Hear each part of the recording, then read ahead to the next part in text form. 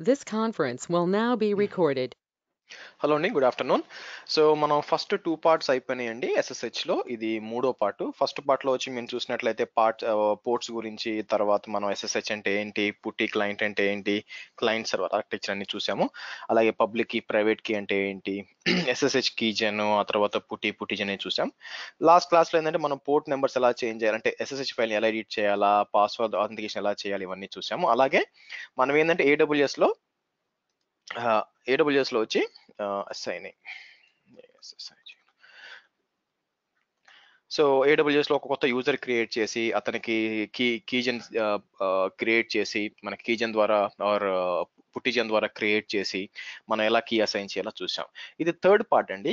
ఈ third part లో నేను ఏం చేస్తానంటే మీకు ఇక్కడ మీరు చూసినట్లయితే మన పుట్టిలో కొన్ని మనం ఫాంట్స్ ఎలా వాడుకోవాలి, కలర్స్ ఎలా చేంజ్ చేసుకోవాలి, మనకి ఎందుకంటే మల్టిపుల్ గా పనిచేస్తున్నాం అనుకోండి, మల్టిపుల్ విండోస్ లో పుట్టిలో మీకు కన్ఫ్యూజన్ వచ్చేస్తుంది అనమాట, ఎక్కడ ఏం పని చేస్తున్నాం అని చెప్పి. దానికి ఏ విధంగా నేమ్స్ ఇచ్చుకోవాలి, అలాగే మనం చేసిన ప్రతి కమాండ్ ని లాగ్స్ ఎలా నోట్ చేసుకోవాలని కూడా దీంట్లో చూస్తాం. సారీ. దాంతో పాటు మనం ఏం చేద్దామంటే ఒక 2 లైనక్స్ ఇన్స్టెన్సెస్ తీసుకొని వాటి మధ్య మీకు పాస్వర్డ్ లెస్ ఆథెంటికేషన్ ఎలా పెట్టాలి అని చూస్తాం అనమాట. అంటే ఒక సర్వర్ నుంచి ఇంకో సర్వర్ని యాక్సెస్ చేస్తున్నప్పుడు అది మిమ్మల్ని పాస్వర్డ్ అడగదన్నమాట, ఆటోమేటిక్గా లాగిన్ చేస్తుంది. ఓకే. సో దానికోసం మనం ఏం చేస్తాం, ఈ పార్ట్ చూద్దాం. ఫస్ట్ ఏం చేస్తామంటే 2 సర్వర్స్ ఏడబ్ల్యూఎస్ లో డిప్లాయ్ చేస్తానండి. మీకు ఏడబ్ల్యూఎస్ లేకపోతే మీ మీ ఈ VMware వర్క్ స్టేషన్ లోనో లేకపోతే వార్కిల్ బాక్స్ లో కూడా చేసుకోవచ్చు. బట్ నేను ఏడబ్ల్యూఎస్ ఎక్కువ వాడతాను, క్లాసెస్ చెప్తూ ట్రైనింగ్ ఇస్తుంటాను కాబట్టి వాడతాను. సో మీరు బ్యాక్ టు ఏడబ్ల్యూఎస్, నేను ఇక్కడికి వచ్చి సర్వీసెస్ EC2 ఇన్స్టెన్స్కి వెళ్తాను. మీరు చూసినట్లయితే సో EC2 ఇన్స్టెన్స్ లో మనం ఏం చేస్తామంటే రెండు డిప్లాయ్ చేస్తామండి. యాక్చువల్గా 2 సర్వర్స్ డిప్లాయ్ చేస్తాం. సో లాంచ్ ఇన్స్టెన్స్ అంటాను.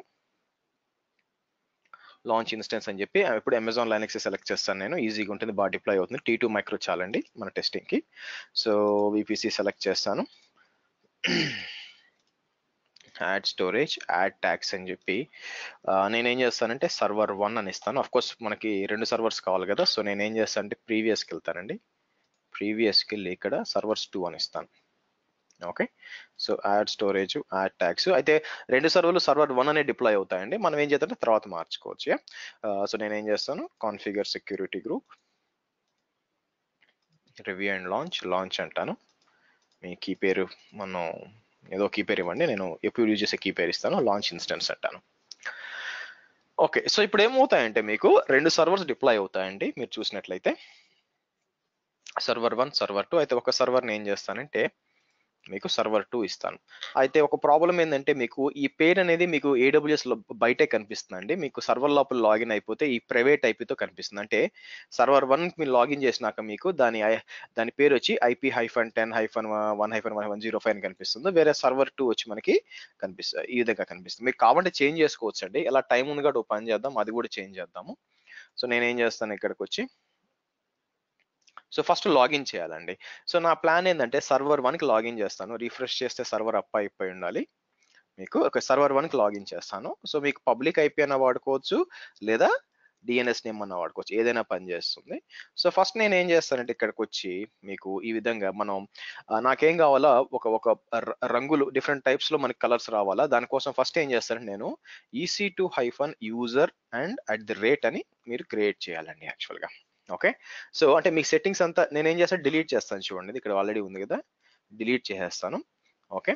సో మళ్ళీ లోపలికి వెళ్తే నాకు కనిపించలేదు కదా, మనం సెట్టింగ్స్ క్రియేట్ చేయాలన్నమాట. నేనేం చేస్తాను చూడండి, EC2-user అని చెప్పి అని ఇస్తాను అనమాట. ఇచ్చి నెక్స్ట్ ఏం చేస్తాను, మనకి ఫస్ట్ ఏం చేద్దామంటే ఫాంట్స్ చూద్దామండి. దానికోసం నేను ఏం చేస్తానంటే ఇక్కడికి వచ్చి అపీరెన్స్కి వస్తాను.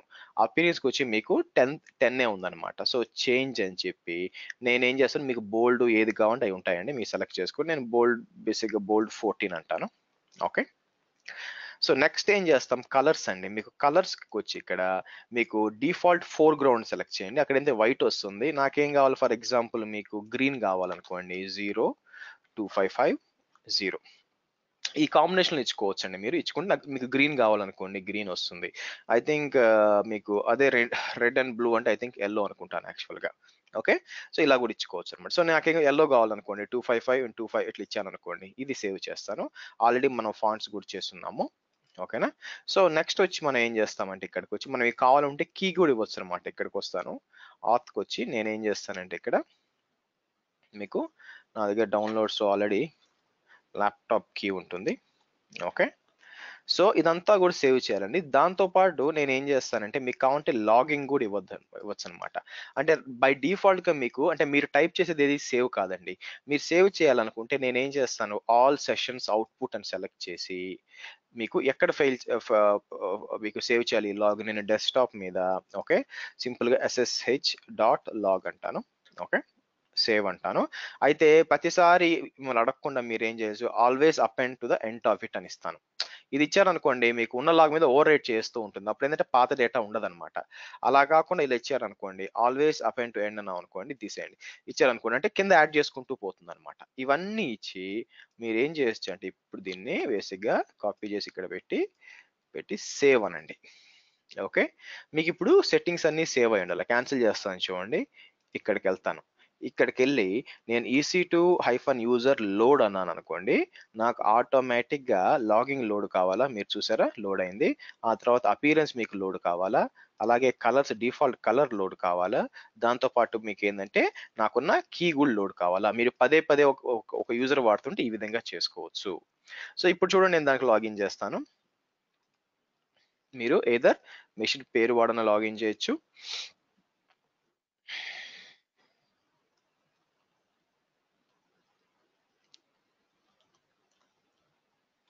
ఓకే, అలాగే మీకు కావాలనుకుంటే ఇక్కడ సర్వర్ 2 లో మనం ఏం చేయొచ్చు, IP అడ్రస్ వాడైనా లాగిన్ చేయొచ్చు. సో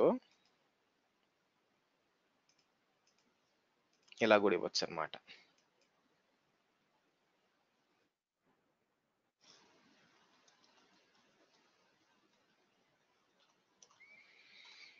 ఓకే, సో మీరు చూసినట్లయితే మీకు రెండు మెషిన్స్ ఉన్నాయి. అయితే ఇక్కడ ఇదొక మెషిన్ మీకు 105. అయితే మీకు దీని కలర్ నచ్చలేదు అనుకోండి, రెండు సేమ్ ఉంటే కన్ఫ్యూజన్ అని చెప్పి మీరు ఏం చేయొచ్చు, చేంజ్ సెట్టింగ్స్. నేను ఏం చేస్తాను, ఇక్కడికి వచ్చి కలర్స్ కు డిఫాల్ట్ ఫోర్గ్రౌండ్కి వచ్చి నేను ఏం చేస్తాను అంటే ఫర్ ఎగ్జాంపుల్ లైట్ బ్లూ ఉంటే బాగుంటుంది అన్నారు అనుకోండి, ఇక్కడికి వచ్చి ఇలా ఇచ్చాను అనుకోండి, మీరు చూసినట్లయితే సో ఒకటి వచ్చి ఎల్లో కలర్, ఒకటి వచ్చి మీకు బ్లూ కలర్ అన్నమాట. ఈ విధంగా మార్చుకోవచ్చు. ఓకే, సరే. అయితే మీరు చూసినట్లయితే హోస్ట్ నేమ్ చూసారనుకోండి, హోస్ట్ నేమ్ ఇక్కడ మీరు ఆ, ఇట్లా వద్దు నాకు హోస్ట్ నేమ్ అన్నారు అనుకోండి, మీకు ఇలా కాకుండా మీరు ఏం చేయొచ్చు అంటే నేను మామూలుగా అయితే ఉబుంటూ దాంట్లో హోస్ట్ నేమ్ మార్చొచ్చండి. యాక్చువల్ గా దీంట్లో కొంచెం డిఫరెంట్ అనమాట. ETC sysconfig నెట్వర్క్ ఇలా అని అనుకోండి.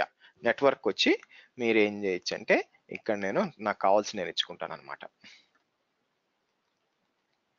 ఇక్కడికి వచ్చి నేను ఏమంటాను, సర్వర్ 1 అంటాను. ఓకే, ఓకే, అలాగే ఐ థింక్ మనం రీబూట్ చేయాల్సి వస్తుందండి, బట్ నేనేం చేస్తాను అంటే ఇలా అంటాను. ఓకే, మనం ఒకసారి రీబూట్ చేస్తే మీకు పేరు వచ్చేస్తుందండి ఇక్కడ.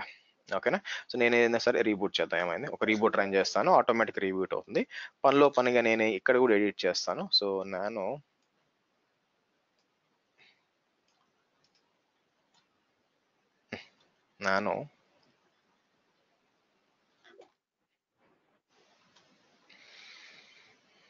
ఇక్కడికి వచ్చి ఏమందాం, సర్వర్ 2 అందాం.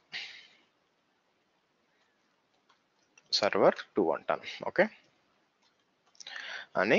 సో నెక్స్ట్ ఏం చేద్దాం, ఒకసారి దీన్ని కూడా రీబూట్ చేయండి. సో ఇదేమవుతుంది, ఇది కూడా రీబూట్ అవుతుంది అనమాట.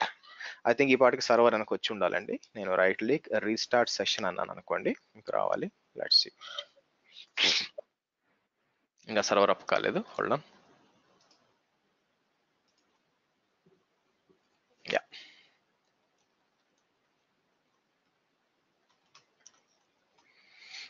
ఓకే, చూసారా సర్వర్ 1 వచ్చేసింది. సో దీని సంగతి ఏందో చూద్దాం. రీస్టార్ట్ సెషన్ అన్నాను అనుకోండి,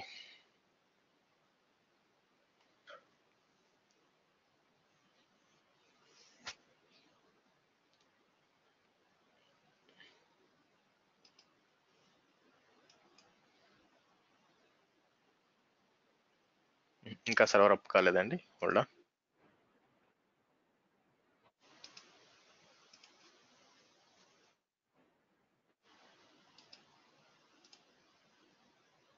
యా,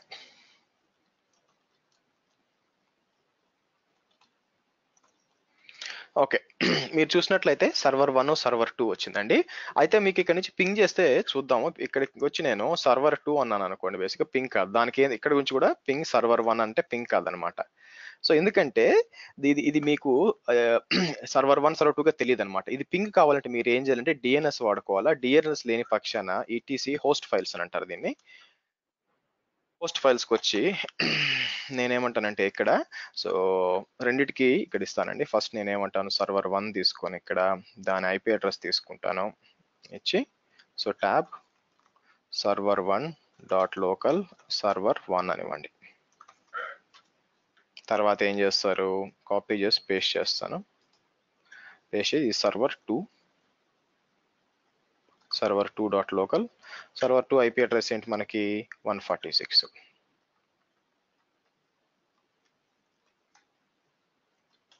ఓకే,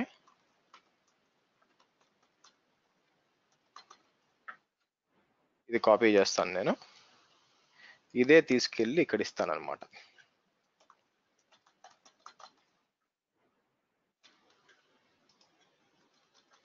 ఓకే, ఇప్పుడు చూడండి, బై ద వే మీరు నానో ఎడిట్ చేయాలనుకోండి, ఏదన్నా కూడా నానో ఈటీసీ హోస్ట్ని ఎడిట్ చేద్దాం అనుకున్నారు, చేసినాక అంతా అయిపోయినాక సేవ్ చేయాలంటే ఇక్కడ చూడండి రైట్ అవుట్ అని చూడండి, కంట్రోల్ ఓ నొక్కితే మీకు అడుగుతుంది అనమాట, ఎంటర్ కొట్టండి అంటే సేవ్ అయిపోయింది. బయటకు వచ్చేయాలంటే కంట్రోల్ ఎక్స్. సో కంట్రోల్ ఓ ఎంటర్ సేవింగ్, తర్వాత కంట్రోల్ ఎక్స్ అనమాట. ఇప్పుడు నేను సర్వర్ 1 అన్నాను అనుకోండి, మీకు పింగ్ అవుతుంది చూడండి. అదే ఇక్కడ నుంచి కూడా పింగ్ సర్వర్ 2 ఇది అవసరం లేదండి యాక్చువల్గా, బట్ మీకు ఎలా తెలుసుంటే మంచిదని చూపిస్తున్నాను అనమాట. ఓకే రైట్, ఇప్పుడు నాకు ఏం కావాలంటే ఇక్కడ నుంచి SSH ఓకే రూట్ @ సర్వర్ 2 అన్నాను అనుకోండి, మీకేం పడుతుంది, ఎస్ అని ఇస్తే బేసిక్గా ఎర్రర్ ఇస్తుంది చూసారా. సో ఇక్కడికి అలాగే ఇక్కడ కూడా నేను SSH రూట్ @ సర్వర్ 1 అన్నాను అనుకోండి, ఎస్ ఇస్తే మీకు వస్తుంది అనమాట. నాకు ఇక్కడ ఏం కావాలంటే ఆటోమేటిక్గా లాగిన్ అయిపోవాలి, దాన్నే పాస్వర్డ్ లెస్ ఆథెంటికేషన్ అంటారండి. ఓకే, దానికోసం ఫస్ట్ మనం ఏం చేయాలంటే, ఇది AWS సర్వర్స్ కాబట్టి దీంట్లో పాస్వర్డ్ ఆథెంటికేషన్ చేయాల్సి వస్తుంది. ఓకే, పాస్వర్డ్ ఇంతకు ముందు చేసినట్టు మనకి సెకండ్ స్టెప్ లో చేసినట్టు నేను నానో ఈటీసీ SSHD కాన్ఫిగ్కి వెళ్తాను. ఫస్ట్ ఏం చేస్తాను, కంట్రోల్ W అని ఇచ్చి పాస్వర్డ్ ఆథెంటికేషన్ ఇచ్చి ఫస్ట్ దానికి నేను ఎస్ అని ఇస్తాను. Okay, control enter control X, మళ్ళీ నానోకి వెళ్ళి కంట్రోల్ W అని పర్మిట్ రూట్ అంటాను. మీకు ఈ విధంగా వస్తుంది, ఇక్కడికి వచ్చి పర్మిట్ రూట్ లాగిన్ ఎస్ అంటాను. ఇక్కడ యాక్చువల్గా అయితే రియల్ టైంలో ఓ పని చేద్దాం అంటే, రియల్ టైంలో ఇలా చేయకూడదు యాక్చువల్గా. అంటే ఉద్దేశం ఏంటంటే రూట్కి ఎప్పుడు కూడా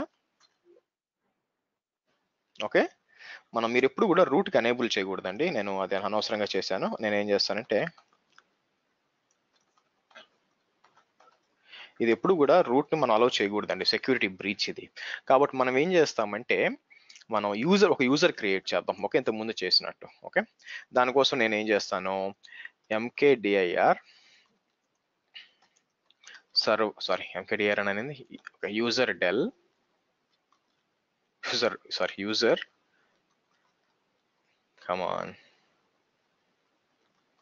యూజర్ యాడ్ -m అని చెప్పి సర్వర్ 1 యూజర్ అంటాను. ఓకే, సర్వర్ 1 యూజర్ అంటాను. మీకు ఏమవుతుంది, అప్పుడు ఒక యూజర్ క్రియేట్ అయిపోతుంది. ఎలాగా, క్యాట్ ఈటీసీ పాస్వర్డ్ అన్న చూసారా. అలాగే ఇక్కడికి వచ్చి నేను ఏమంటాను, సర్వర్ 2 యూజర్ ఇక్కడ క్రియేట్ చేయండి, రెండో సర్వర్లో. డన్. నెక్స్ట్ ఏం చేస్తాం అంటే, ఆల్రెడీ పాస్వర్డ్ ఆథెంటికేషన్ దీంట్లో ఎనేబుల్ చేస్తున్నామండి. దీనికి పాస్వర్డ్ సెట్ చేస్తాను. ఒకసారి సర్వీస్ కూడా రీస్టార్ట్ చేయాలా, సర్వీస్ SSHD రీస్టార్ట్ అంటాను. అలాగే ఇక్కడ కూడా నానో ఈటీసీ SSHD కాన్ఫిగ్ వచ్చి కంట్రోల్ W పాస్వర్డ్ ఆథెంటికేషన్ దగ్గర ఎస్ అనివ్వండి.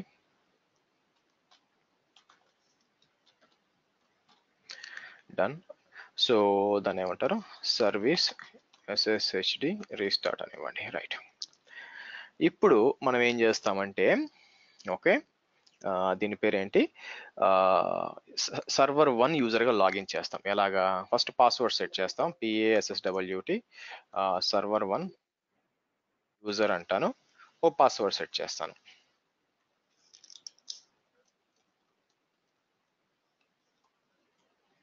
అలాగే దీంట్లో కూడా పాస్వర్డ్ సర్వర్ 2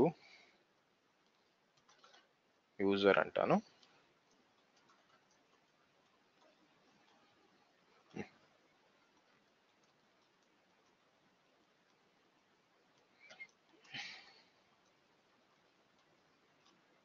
రైట్, ఓకే.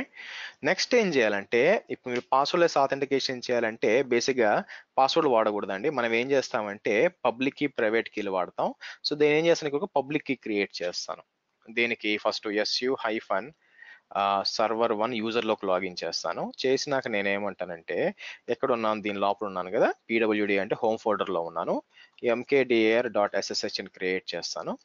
చూసారా, దీనికి అందరికి పర్మిషన్ ఉంది, chmod 700 అంటే 700 అంటే మీకు పర్మిషన్స్ ఉన్నాయండి. నేను ఆల్రెడీ ఒక క్లాస్ చెప్పిన చూడండి, అంటే ఓన్లీ ఈ ఓనర్కి మాత్రమే పర్మిషన్స్ ఇస్తాను అనమాట. ఇప్పుడు చూసారు అనుకోండి, ఇది చూడండి, ఓన్లీ నాకు మాత్రమే పర్మిషన్స్ ఉన్నాయి. దీని లోపలికి వెళ్తాను. దీని లోపలికి వెళ్ళి నేనేం చేయాలంటే ఒక ఫైల్ క్రియేట్ చేస్తానండి యాక్చువల్గా, విచ్ ఇస్ ఆథరైజ్డ్ కీస్ అని. అది ఎక్కడ ఉంటుందంటే మీకు చూపిస్తాను, exit ls.ssh అంటే ఈ విధంగా ఉంటుంది అనమాట. ఓకే, ఈ ఆథరైజ్ కీస్ అని క్రియేట్ చేస్తాను. సో నేనేమంటానంటే టచ్ అని చెప్పి ఇది క్రియేట్ చేసి, దానికి chmod, ఇప్పుడు చూసి అందరికి పర్మిషన్ ఉంటుందండి, ls-al అంటే దీనికి ఎవరు పర్మిషన్ ఇస్తానంటే ఓన్లీ రూట్కు మాత్రం, which is chmod read and right permission, okay, for authorised keys అనమాట. ఇప్పుడు చూడండి, ls-al అంటే ఓన్లీ నాకు ఉంటుంది అనమాట. సేమ్ ప్రొసీజర్ ఇక్కడ కూడా చేయాలండి. మనం ఏం చేస్తాం, su పాస్వర్డ్ సెట్ చేసాం, su-user2 సర్వర్ 2 యూజర్, ఓకే. ఒకసారి నేను రూట్లోంచి చేస్తాము, okay, su-server 2 user, okay. Right, ఇక్కడికి వచ్చి mkdir.ssh అంటాను. మనం వచ్చి పర్మిషన్స్ 700 పర్మిషన్ ఇవ్వాలి, chmod 700.ssh cd.sh టచ్ అని చెప్పి ఆథరైజ్డ్ కీస్ క్రియేట్ చేద్దాం. దాంట్లో ఏమి ఉండదండి by the way, okay. chmod 600 authorised keys, okay, అంతే. కానీ మీరు చూసారు అనుకోండి, ఏం ఉండదు యాక్చువల్గా, ఆథరైజ్ కీస్ ఇక్కడ ఏముండదు, ఇక్కడ కూడా క్యాట్ ఆథరైజ్డ్ కీస్ ఇక్కడ ఉండదు. ఇప్పుడు మనం ఏం చేస్తామంటే ఇక్కడ ఒక కీ జనరేట్ చేస్తామండి, ఓకే. ఎలాగా మీకు ఇందాక చూపించాను కూడా, SSH మనకు పుట్టి అని వాడచ్చు, బట్ నేను ఇక్కడ SSH కీ, ఎందుకంటే లైనెక్స్ టు లైనెక్స్ కదండి, మళ్ళీ పుట్టి నుంచి కాపీ చేయడం అనవసరం. ఇంతకు ముందు మనం వేరే అనమాట, సరే విండోస్ నుంచి లాగిన్ చేసాం కాబట్టి పుట్టి జన్, లాస్ట్ క్లాస్ లో పుట్టి జన్ నుంచి అవసరం అయిందనమాట. ఇక్కడ ఏంటంటే ఒక లైనెక్స్ నుంచి ఇంకో లైనెక్స్ చేయాలా, సో ఇక్కడ కీజన్ అని రన్ చేస్తాను, ఓకే. మీరు చూసినట్లయితే మీకు ID_RSA which is a private key, ID_RSA public key వచ్చింది అనమాట. సేమ్ అదే ఇక్కడ రన్ చేస్తానండి నేను. ఏం రన్ చేస్తాం, SSH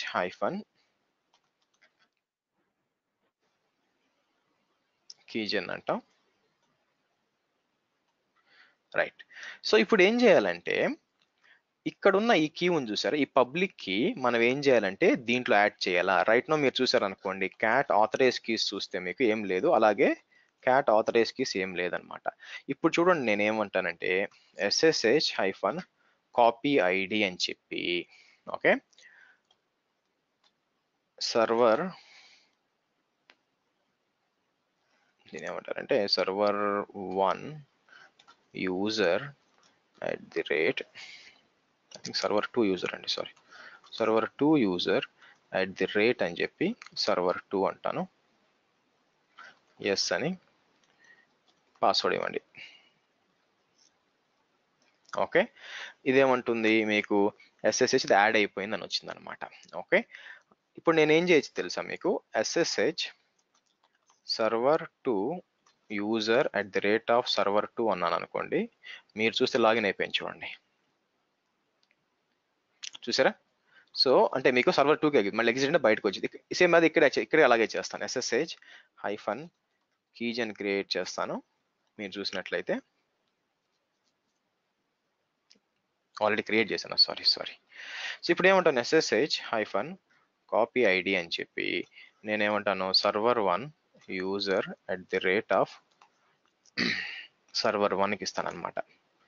పాస్వర్డ్ అడుగుతుంది అనమాట యాక్చువల్గా server1. That's it. సో ఇప్పుడు నేను క్యాట్ ఆథరైజ్ దీనికి చూశాను అనుకోండి, మీరు చూసినట్లయితే server1 యొక్క పబ్లిక్ కి ఇక్కడ యాడ్ అయి ఉంటుంది చూడు, server1 అని చెప్పి యాడ్ అయి ఉంటుంది. అలాగే క్యాట్ ఆథరైజ్డ్ కీస్ అని చూస్తే server2 వచ్చి ఇక్కడ ఆథరైజ్డ్ కీస్ లో యాడ్ అయ్యి చూడండి. సో అంటే ఏంటంటే మీరు ఆథరైజ్ చేశారనమాట, server2 దీనికి కనెక్ట్ అవ్వచ్చు, server1 వచ్చి దానికి కనెక్ట్ అవ్వచ్చు అని. సో మీకు ఎలా ప్రూవ్ చేయడం, సో నేనేం చేస్తానంటే ఇప్పుడు server1 యూజర్ server1 లో ఉన్నాను కదా, ఇప్పుడు చూడండి SSH server2 యూజర్ @ అని చెప్పి నేనేమంటాను server2 అని ఇచ్చాను అనుకోండి. మీరు చూసినట్లయితే నా ప్రాంప్ట్ వచ్చి ఇంత ముందుకు వచ్చి server1 లో ఉంది. ఇప్పుడు చూడండి server2కి నన్నేం పాస్వర్డ్ అడగలేదు, కీ అడగలేదు, ఏం అడగలేదు, డైరెక్ట్ గా లాగిన్ అయిపోయింది. అలాగే server2 లో నుంచి SSH server1 యూజర్ @ server1 అన్నాను అనుకోండి, ఇది నాకు server1కి లాగిన్ అయిపోయింది అనమాట. మీరు చూసారా ఎలా పాసిబుల్ అయింది? మీరు రన్ చేసి server2 యూజర్ రన్ చేసేటప్పుడు అది ఆథరైజ్డ్ కీస్ లో దీనికి అంటే ఈ యూజర్ సంబంధించిన కీ ఉందా అని చెక్ చేసుకుంది.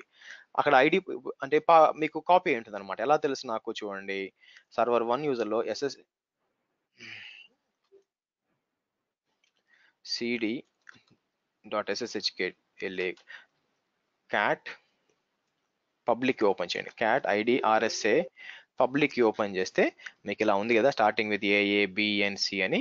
సో నేనేం చేస్తాను, ఇక్కడికి వచ్చి అలాగే క్యాట్ ఆథరైజ్ కీస్ ఓపెన్ చేస్తే మీరు చూస్తే ఈ రెండు ఒకేటే ఉండాలి చూడండి. ఈ విధంగా లాస్ట్ లో కూడా మీకు ఇక్కడే ఉంది S+B ఉందా చూడండి, మీకు ఇక్కడ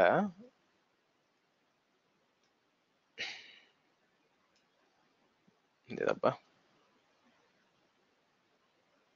సేమ్ గా లేదా ఏంటి? సో పేరేంటి, server2 యూజర్ కరెక్టేనండి యాక్చువల్ server1 యూజర్.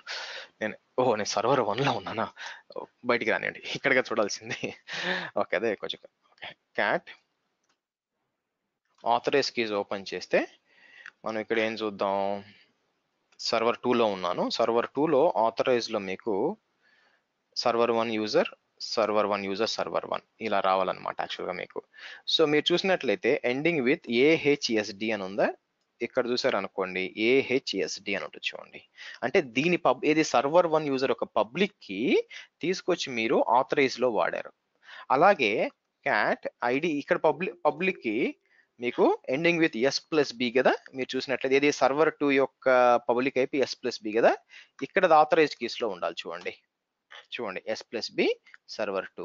ఈ విధంగా కాపీ SSH కాపీ ఐడి చేశాం కాబట్టి దీని పబ్లిక్ IP అక్కడ కాపీ అయింది, అక్కడ ఉన్న పబ్లిక్ కీ దీనికి కాపీ అయింది. ప్రైవేట్ కీ మన దగ్గర ఉన్నప్పుడు కాబట్టి, ప్రైవేట్ కీ అంటే ఏంటి, ID_RSA ఉంది కదా, అది పబ్లిక్ కీ అన్నమాట. దాని ద్వారా మీరు లాగిన్ అయిపోవచ్చు. ఓకే, దీన్ని బట్టి ఇలాగా మీరు ఏంటంటే రెండు సర్వర్స్ మధ్య పాస్వర్డ్లెస్ ఆథెంటికేషన్ ఎనేబుల్ చేయొచ్చండి. ఓకే, సో ఇది మీకు నేనేం చేస్తానంటే కావాలని చూడండి, నేను ఆథరైజ్డ్ కీస్కి వచ్చి ఇక్కడికి వచ్చి ఏం చేయను, జస్ట్ ఇక్కడ 1 అని ఇద్దాం, ఇంకేం చేయట్లేదు 1 అని ఇచ్చాను. ఓకే, ఇప్పుడు ఏం చేద్దాం, మళ్ళీ ట్రై చేద్దాం లాగిన్ చేయడానికి. ఎట్లాగా, SSH server2 యూజర్ @ server2 అన్నాను అనుకోండి బేసిక్గా. సో చూడండి పరిస్థితి ఏంటి, మిమ్మల్ని బేసిక్ ఏమడుగుతుంది యాక్చువల్గా, మిమ్మల్ని పాస్వర్డ్ అడుగుతుంది చూడండి. యాక్చువల్గా అలా కాకుండా మీకు ఇది చేంజ్ చేశాను కదా, యాక్చువల్గా ఇక్కడ తీసేస్తే సర్వర్ అడగకూడదు యాక్చువల్గా, మీకు ఇది తీసేసాను అనుకోండి, మళ్ళీ ట్రై చేద్దాం. చూసారా లాగిన్ అయిపోయింది. సో కాబట్టి అదే పాస్వర్డ్ వాడుకుంటుందని ఇది ప్రూఫ్ అనమాట మీకు యాక్చువల్గా. ఓకే, సో ఇది ఇప్పుడు ఎక్కడ వాడచ్చు మీరు అడగచ్చు అండి. కొన్నిసార్లు మీరు యాన్సిబుల్ వాడినప్పుడు, ఆటోమేషన్ వాడినప్పుడు, లేదా ఏదైనా ఒక సర్వర్ నుంచి స్క్రిప్ట్స్ రన్ చేయాలా, ప్రతిసారి పాస్వర్డ్ ఇవ్వడం కుదరదు. ఆటోమేషన్ చేసేటప్పుడు ఈ పాస్వర్డ్లెస్ ఆథెంటికేషన్ మనం వాడతాం అనమాట. దానివల్ల ఏంటంటే మీకు స్క్రిప్ట్స్ రన్ చేయడం చాలా ఈజీ అయిపోతుంది. ఓకేనండి, సో ఈ సెషన్లో ఏం చూసాం మనం, సో ఏ విధంగా మనం పుట్టి కాన్ఫిగ్ చేసుకోవాలా అంటే మనం లాగిన్ చేసాం కదా, అది లాగిన్ ఏందో తెలియాలి కదా. సో నేను ఏంటంటే డెస్క్టాప్కి వెళ్ళి మీకు డేట్ వైజ్ చూసుకుంటే యాక్చువల్గా చూడండి SSH లాగిన్ ఉంది చూడండి, 0 అని ఉంది. నేనేం చేస్తానంటే 2 క్లోజ్ చేస్తానండి. మీకు ఇది క్లోజ్ చేస్తాను, యాజ్ వెల్ యాజ్ ఇప్పుడు చూడండి SSH లాగు వచ్చిందా, ఇది కూడా క్లోజ్ చేస్తాను. Okay, so let me close everything. ఇవన్నీ పాత కనెక్షన్ ఉన్నాయి.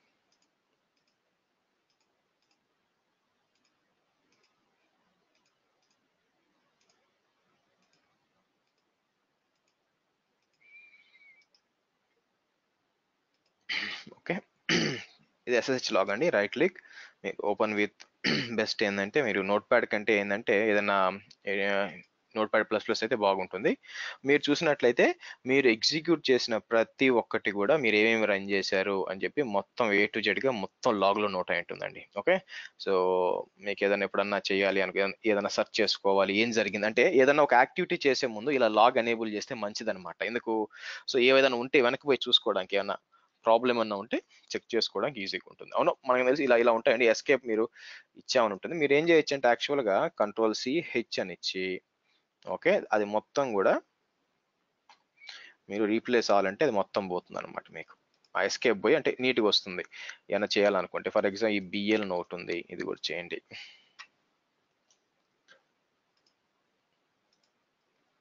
ఓకే, ఈ విధంగా. సో మీకు ఏదో ఇట్లా వేస్తుంది ఇలా అనుకోండి. ఓకే, మొత్తం క్లీన్గా మీరు వెరిఫై చేసుకోవడానికి ఉంటుందండి. ఓకే, ఇదండి. సో కాబట్టి మనం ఈ మూడు పార్ట్లు ఏంటంటే మీకు ఏంటంటే SSHని ఏమి ఉపయోగించుకోవాలి, ఈ 3 వీడియోస్ చూడండి. SSHని ఏ విధంగా వాడుకోవాలని చెప్పి మీకు ఒక ఐడియా వస్తుంది. ఎప్పుడు కూడా ల్యాబ్లో ఏంటంటే మీ ల్యాబ్ అయిపోయినాక మీరు ఏం చేస్తారంటే 2 సర్వర్స్ చూడండి, 2 సర్వర్స్ని రైట్ క్లిక్ చేసి మీకు టెర్మినేట్ చేసేయండి, మీ పని అయిపోతుంది. అంటే మీకు మీ ల్యాబ్ కంప్లీట్ అయిపోయినాక చేస్తే మీకు అనవసరంగా బిల్లు పడకుండా ఉంటుందండి. ఓకే, థ్యాంక్స్ అండి, థ్యాంక్స్ ఫర్ వాచింగ్. మనం నెక్స్ట్ వీడియోలో కలుద్దాం. బాయ్.